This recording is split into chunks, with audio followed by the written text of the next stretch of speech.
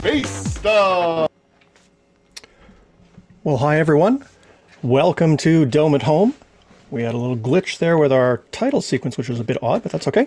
Welcome to the show. We are happy to be back here for season 2. This is sort of the first one of our regular shows of season 2. Last week during spring break, we had a special viewing of a planetarium show. Now we're back to sort of our regular format that we'll have all the way through the end of June. So, my name is Scott Young. I'm the planetarium astronomer at the Manitoba Museum. We are getting ready to deliver programs online to be able to eventually open up the planetarium. That is not happening anytime soon, so we're doing these virtual programs instead. But something big is happening at the Manitoba Museum, and you may have seen it in the news. We have opened a brand new gallery of the museum.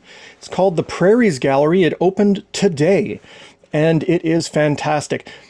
It's a space that has been in the museum for a long time. You'll probably remember the old Grasslands Gallery where there was the teepee and the log cabin and a few things like that. Well, we kept some of those big iconic pieces. The teepee is still there, for example. But most of the rest of the gallery was completely gutted and completely redesigned from scratch. And it really does a bang-up job of talking about all of the things that happen here on the prairies. It is a fantastic gallery. And so I highly recommend you pop down and see it. The museum is open to the public Thursday, Friday, Saturday, Sunday. And of course, proper social distancing. There are certain capacity limits and things like that.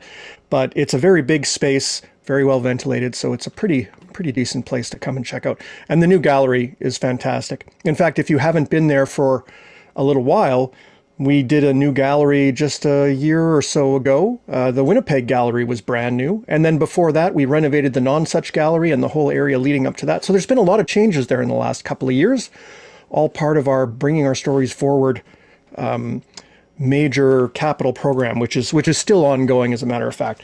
So here's a couple of sneak previews of some of the spaces that are in there. Brand new technology, brand new exhibits, brand new display cases, brand new flooring, audio, the whole deal. It's like night and day. So you definitely want to swing by if you can.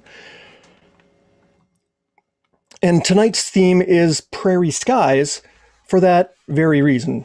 We're celebrating the opening of the Prairie Gallery, but this really is a great place to look at the stars. And so that's what we're going to be talking about tonight. With me, as always, is Mike in the comment thread. Hi, Mike. How you doing?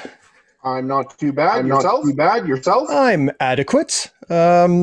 We've been looking at a whole bunch of stuff over the last couple of weeks. All those videos have been coming in for the Mars landing challenge that we had out over spring break. Lots of people getting involved in those.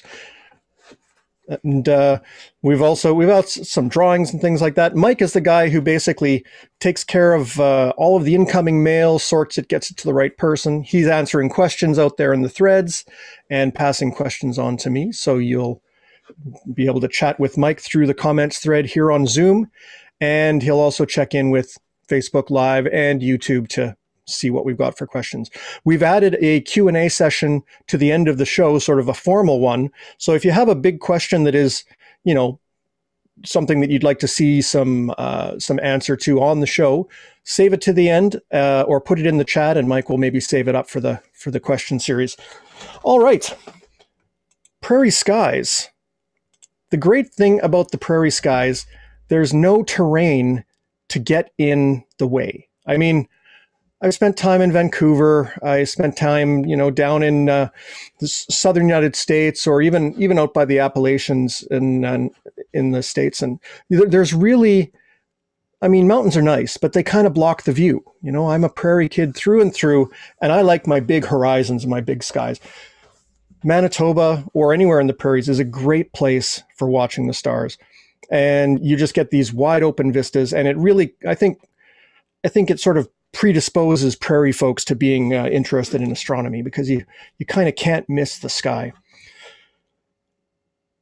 We've been watching the sky, if you've been with us through the first season since January, we've been watching the sky slowly change. We've had a big change in the last little while. When we went to daylight savings time, suddenly everything was happening an hour later.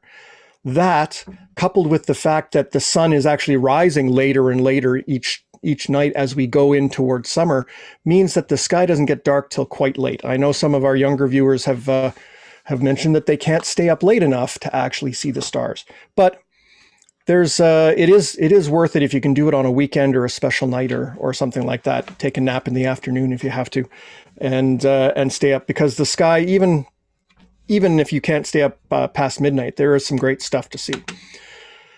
In the northern sky, we've got our sort of standard constellations that we've looked at. We've got the Big Dipper is high up overhead, and one of the oops, lost my headphone there. One of the many stories about the Big Dipper is that it's a dipper with water in it, and when it's high up overhead, as it is now, all the water comes out of the dipper and falls onto the earth as rain. And that certainly was happening here in Manitoba today, at least across the southern parts of it. We had lots of rain. Obviously, that's not the scientific definition of where rain comes from, but the fact that the Big Dipper is high in the sky in the springtime when it's often raining is what gives that sort of correlation. Another connection between the constellations and then figuring out the seasons, figuring out the weather, figuring out what's going to happen here on Earth. Our two pointer stars in the bowl of the Big Dipper will point all the way down to the North Star, and we've got our Little Dipper over here. That's pretty faint, pretty hard to see from inside the city. Lots of other constellations in the area. We focused on Queen Cassiopeia for a while. She's starting to get pretty low down in the northwest. In fact, you'll notice that the sky isn't even really dark over in that part of the sky yet. We're showing the sky at 8 o'clock tonight, and frankly, that's just not late enough to have a fully dark sky. So maybe what we'll do is we'll just give ourselves another little hour here. This program, Stellarium, is a free desktop planetarium simulator, and it lets you make your own star maps and see what's up in the sky. So you can download that and basically do this whole thing yourself if you'd like. But once it gets dark, maybe 9 o'clock, you can start to see the fainter stars in this part of the sky. We'll swing on over to the western sky here. Oh, there we go. In the west, we can still catch the winter constellations. Good old Orion the Hunter over there, oops, has been, getting down low in the sky and disappearing quite early in the night, but it's still visible just as it's getting dark. Right next to it, Taurus the Bull, the V-shaped group of stars here, the little Seven Sisters star cluster. And then right up here in the horns of Taurus the Bull, there's the planet Mars, still visible, still hanging on after all these months. We've seen it in the sky for 8 or 9 months now. Now it's a shadow of what it's been in the past. It's quite far away from us.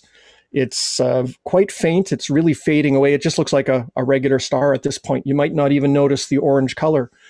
But Mars, of course, still highlighted with all the spacecraft that are on it. The Perseverance rover has dropped off its little helicopter. The helicopter is going to fly as early as this weekend, actually. And so we're looking forward to that. They're going to be doing a test, I think tomorrow, actually, testing the rotors just to spin it up and make sure that everything's working before they actually lift off the ground. So that'll be fun to watch. Swinging around to the southern sky, in the south, this is where the seasonal constellations get to their highest. So the constellations we're seeing high in the south are basically the spring stars now. Just going to zoom out a bit so we can get a bit more of a view. There we go. Leo the Lion, that we highlighted a few weeks back, is probably the major constellation at this time of the year up there in the south. A lot of the other ones are quite faint. So we have, Cancer the Crab. We have Hydra, which is basically a long meandering line of really faint stars. Some of these are not easy to see, of course. It's over in the east where we start to have the interesting transitions coming. I think it was last week we talked about Boetes the herdsman. This is a herdsman, apparently. It looks like an ice cream cone with a big blob of ice cream on top to me. But the bright star Arcturus is sort of a harbinger of spring. You can find the star Arcturus by using the Big Dipper, which is high up here. The arc of the handle points in an arc to Arcturus. So you can follow the arc to Arcturus. And actually, now that some other constellations have risen a little higher, we can continue that mnemonic there. It's follow the arc to Arcturus and then speed on to Spica. Spica is a bright star in the constellation, right by my head there, is in the constellation of Virgo the Maiden. And that's this constellation here. Does not look like a maiden necessarily, but that bright star is pretty easy to spot, even from inside the city. So those are some of your signposts that you can see. The exciting part, I think, for me, is that right over in the northeast, just poking up above the horizon, there's a bright star over here. This is the star Vega. It is one of the brightest stars in the whole sky. It's in the constellation of Lyra the Harp. If you watch the movie Contact, the Carl Sagan with Jodie Foster in it, Vega, I think, is the star system that the aliens came from. So if that helps you. But the great thing about Vega is it's part of the Summer Triangle. The Summer Triangle is a well-known group of stars visible in the summer sky. And this tells me when I can start to see Vega poking up above the horizon in the evening, I know that summer is coming.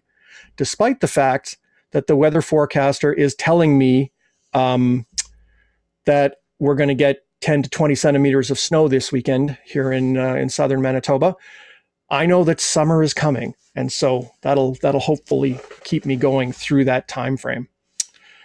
Okay, we have a couple of questions that are coming in here. Someone was asking about brightening the view. I haven't actually... oh, I see what you mean. Yeah, I'll see if I can brighten up the view a little bit. If you're having trouble seeing stars on your screen, you have a couple of options. One is to turn the lights off in your room if you can. And if not, turn up the brightness on your viewing device, and that'll make it easier. I mean, these TVs and phones and things are designed to show pictures of people's faces. And when you've put bright dots against a black background, sometimes the auto settings don't quite work. So you can try that out as well. Right up overhead, we have our Big Dipper. And there's not a whole lot else in the area of sky up there sort of worth talking about. The other constellations around here are quite faint. This is the Lynx, and this is Leo Minor, which is a small lion. Again, those stars are hardly visible. So really overhead, it's the Big Dipper. And so if you're in an urban setting and you have to look straight up in between buildings or whatever, the Big Dipper, that's your friend. Okay. Let us move on here to Cool space stuff.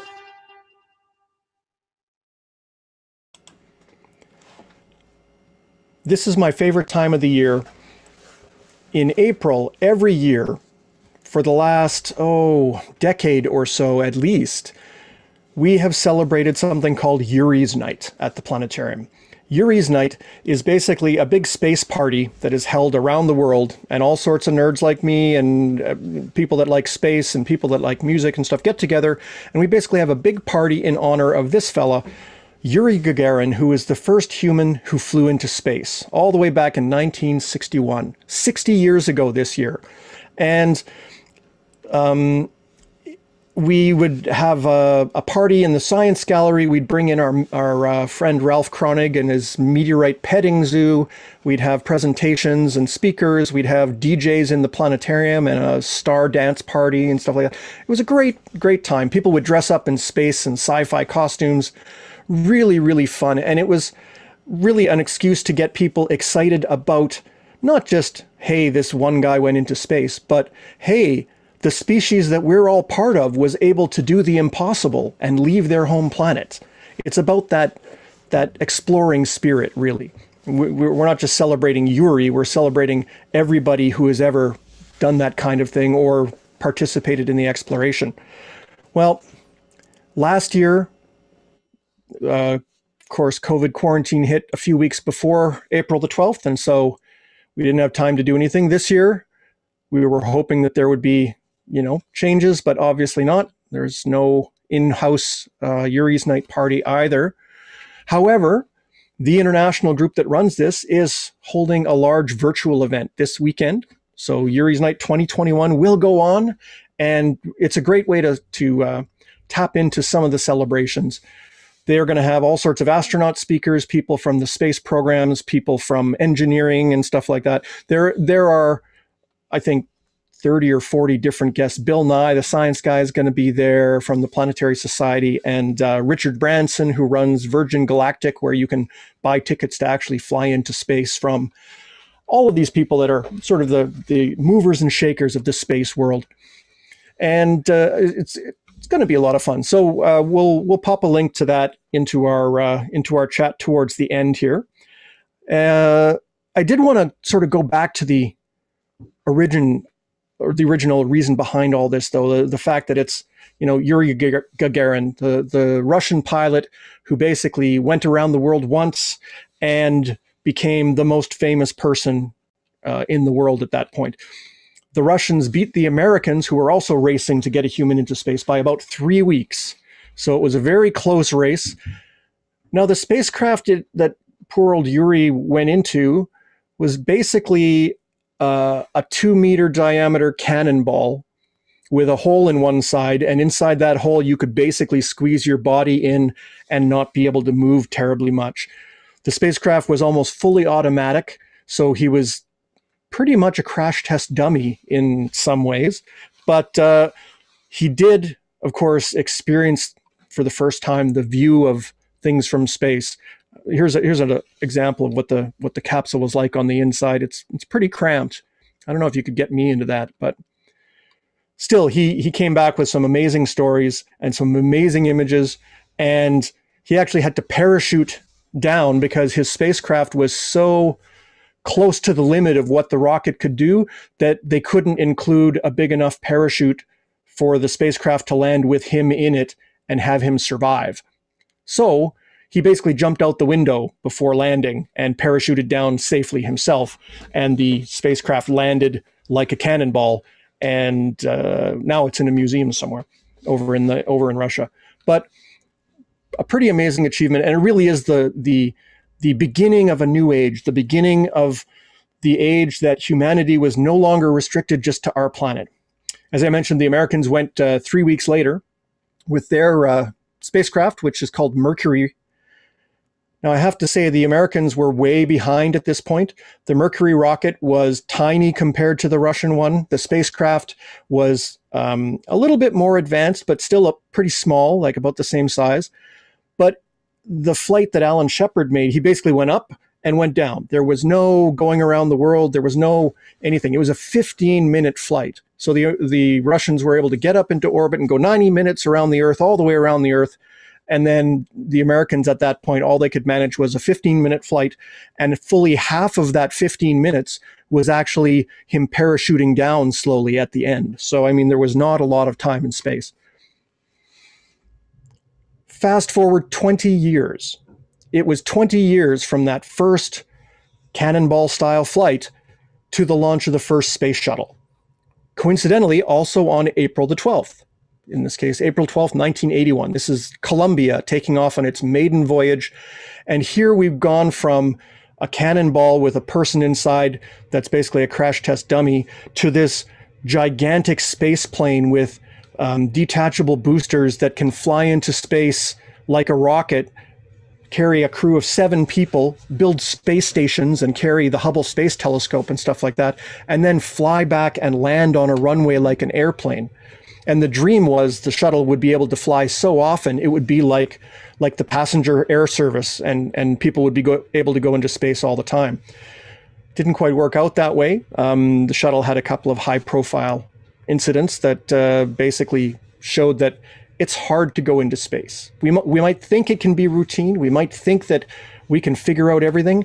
But when you're leaving the planet, it only takes one little thing to go wrong before you have a really bad day. So it's the anniversary of both of these achievements that we will celebrate as part of Yuri's Night. And so the stream is yurisnight.net, and it's on Saturday. They always hold it on the weekend so that people can stay up a little later, starting at 6 p.m. Central Time for Manitoba. And there is a program available on there. You can see all the guests and all the activities. There's musical things, and it's going to be a good time. So if you're looking for something to do on Saturday, there you go. Okay, let me see here. We're just going to move on to our next segment.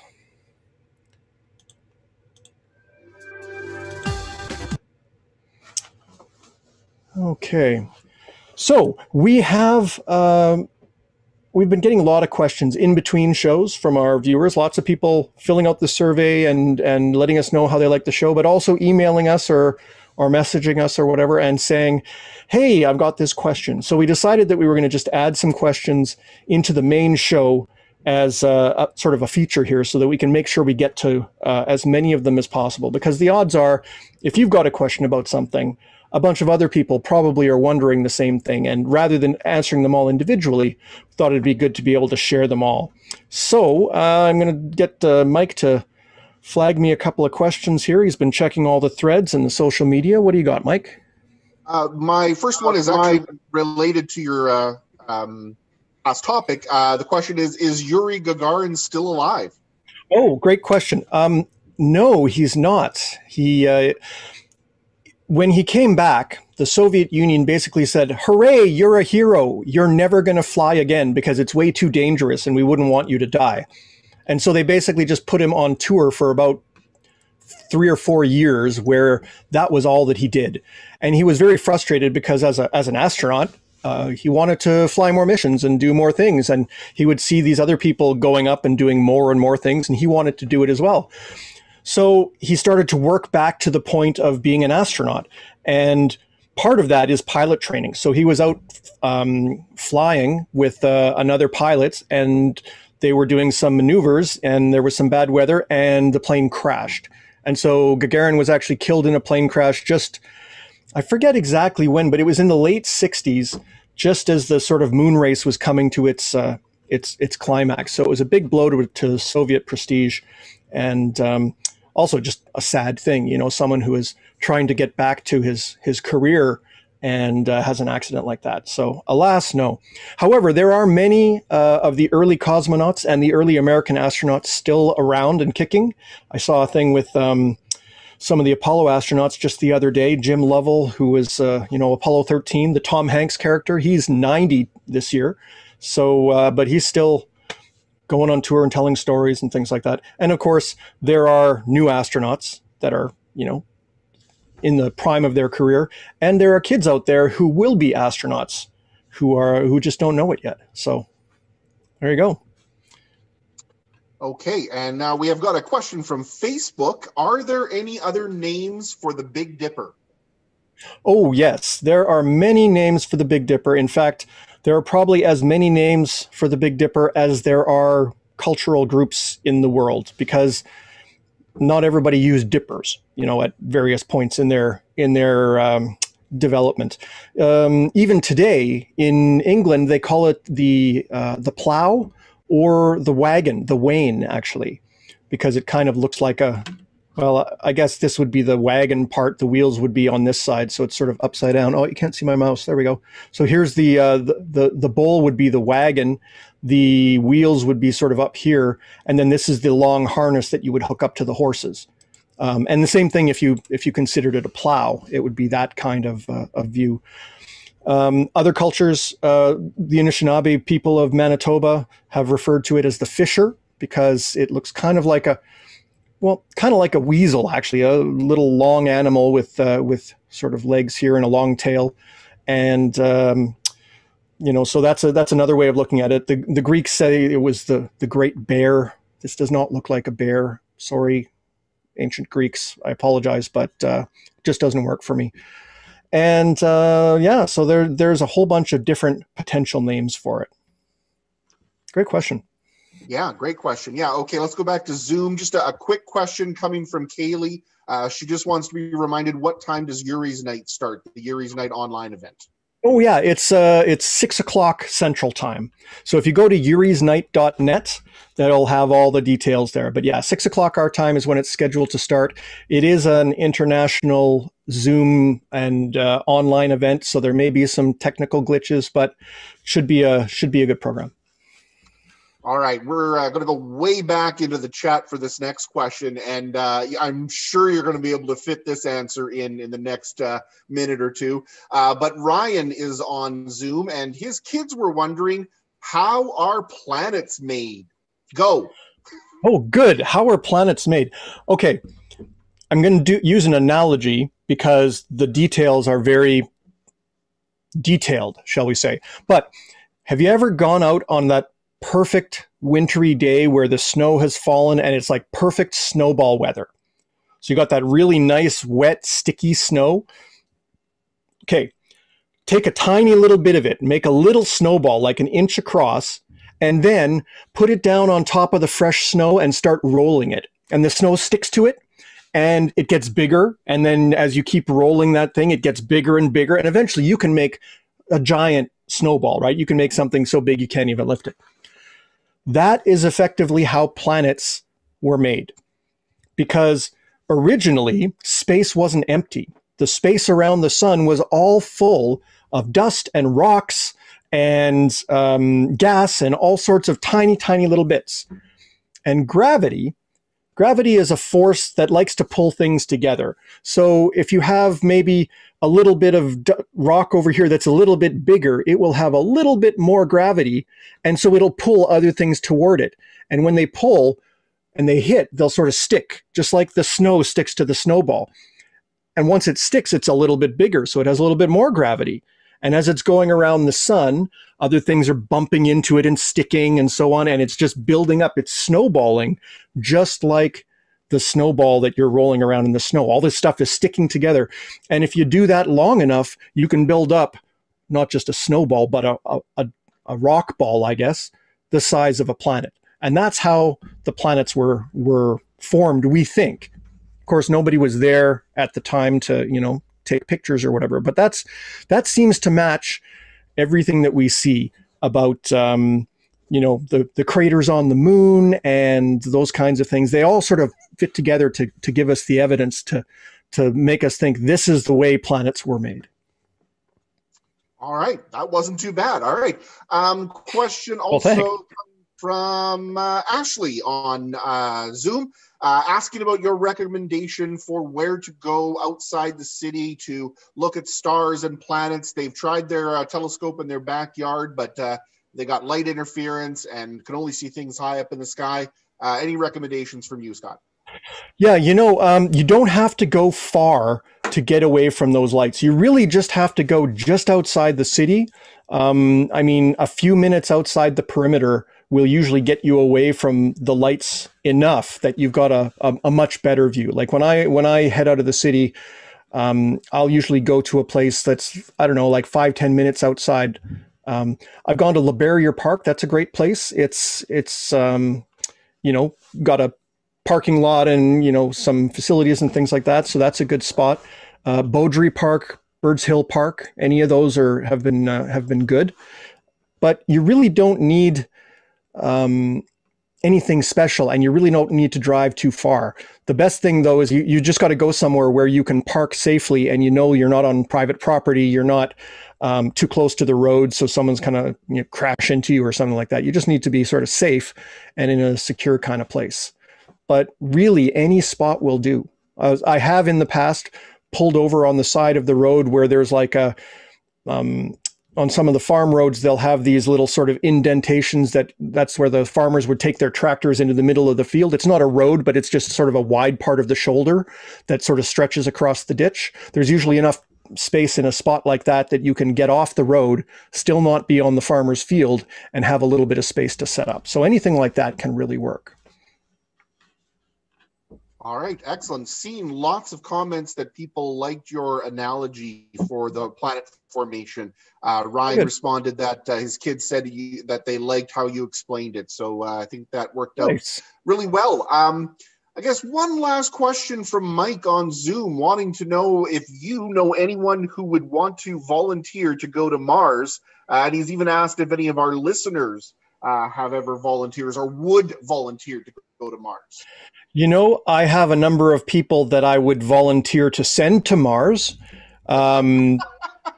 not I'm not going to name any names for obvious reasons, but I mean, the thing about a trip to Mars, it's not a vacation. It's not a short mission.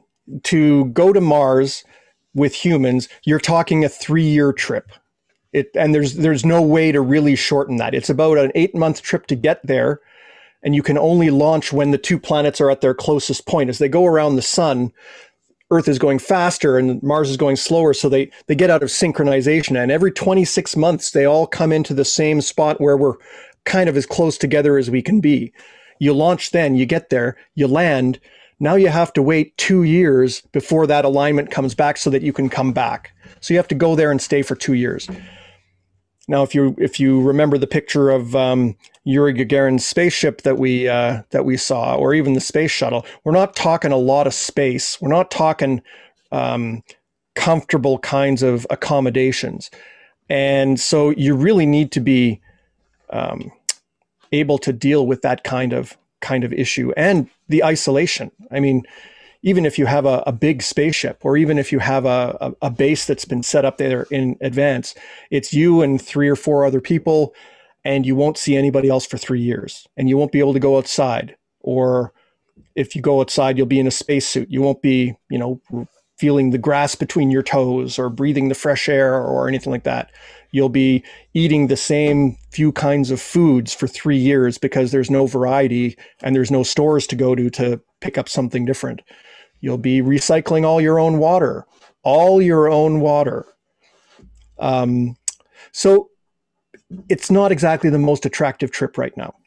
Having said that, there are piles of people who have already volunteered to go to Mars. There are a few programs where they're doing simulations where they're basically putting people in a bubble for long periods of time and sort of seeing how they react and seeing what kinds of problems they might face. And there's no end of people signing up for that.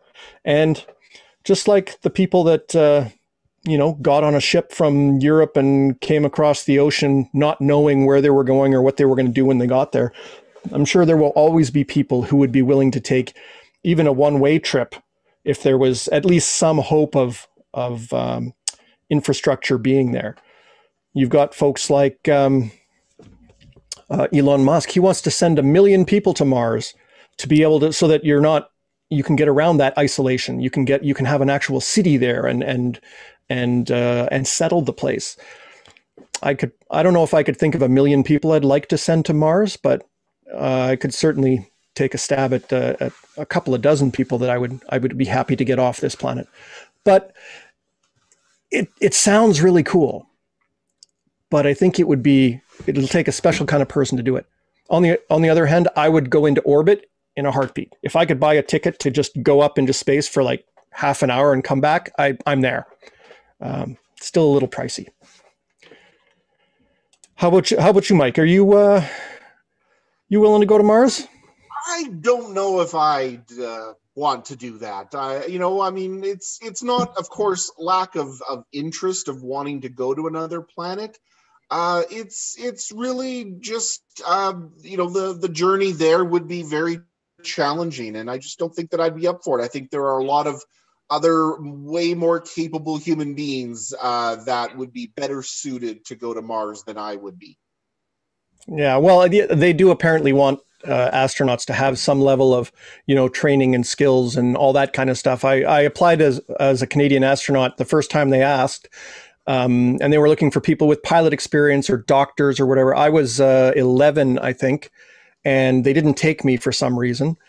I applied the next 3 times, and they still didn't take me because I never learned to fly or scuba dive or do heart surgery or that kind of thing. But the last time when they asked a few years ago, I was going to apply, and my kid said, "Dad, we don't want you to go into space because we'd be scared." It's like, okay, so I didn't apply. Not that I would have got in anyway. It's not really the point, but you'd really have to be able to cut your ties to this planet completely and just go to Mars, and Mars would be your home forevermore, and that would be it, because there's just no way to get back and forth in a timely fashion. So if you're interested in going, if you're interested in going to Mars, drop something in the chat and let us know. I'd love to know. I'd love to see, how many people would take a trip like that, to be quite honest. And looks like our final question coming from Facebook. Question is George going to stop by tonight? George is actually not feeling all that well. He got into some of the garbage earlier this evening, and so he's not feeling very well. So I didn't want to pick him up and bring him down here. In fact, I didn't really want to be anywhere near him right now. But he's resting, and I'll try and bring him in again for a future show. He does like to come down here when I'm working, so hopefully he'll drop by again for another show. I'll tell him you said hi. Just to clarify, George, for those of you that haven't seen past episodes, George is one of Scott's cats, or is Scott's. You only have the one. Yeah, cat, correct? That's right, just the one. Not one of his children.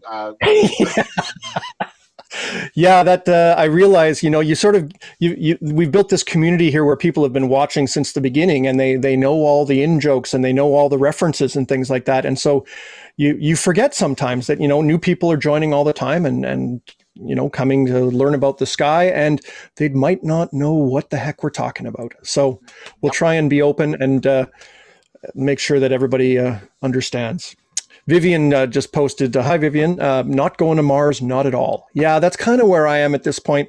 If I was younger, if I was single, if I was, I don't know, I would have considered it in the past, but now, yeah, not so much. All right. Well, this brings us to the end of our program for today. We will be back next week. And next week we have, we're coming into a great period of time to see the International Space Station beginning after next week. And so we're going to talk about the space station, how to find it, what it looks like in the sky. And actually, it turns out to be the 50th anniversary of space stations, because the very first space station was launched 50 years ago next week. So we'll be talking about space stations, plus, of course, the constellations, the planets, and any upcoming celestial events. April has been a little quieter in the first half, but things start to get rolling. We've got a lot more events to talk about. And we are getting into the dark of the moon over this next week. The moon is very close to new. This is the time to get out of the city and look at the stars, because when the moon is out of the way, you've got that source of light gone as well. And so you can get to see really faint things. You can see the Milky Way. If you're lucky, you might see some northern lights. And it really is a great time to get out there before the mosquitoes come. If you're a new Manitoban, you may not have met the mosquito yet. The mosquito is our provincial bird. And they love astronomers because we're out at twilight when they like to come and feed. And so they aren't out yet. We've got a few weeks before that happens. Oh, Vivian's asking about Ingenuity. Yes, Ingenuity is supposed to fly this weekend, although we don't know for sure. The Mars helicopter will be doing its first test flight as of April 11th or later. So it could be tomorrow, could be the 12th, but it could also get delayed. We'll hopefully be able to bring you some video from that flight during our next show if they've gone ahead. Yeah, so that's where we are with that. We'll we talked about what we have next week, and so try and get out, check out the sky, try to avoid, stay warm if we do get snow this weekend. That's obviously going to get in the way of our observing, but drop us a line, fill out the survey so that we know what you'd like to see in the future, and we'll see you all next week for Dome at Home. Thanks for coming, everybody, and have a great evening.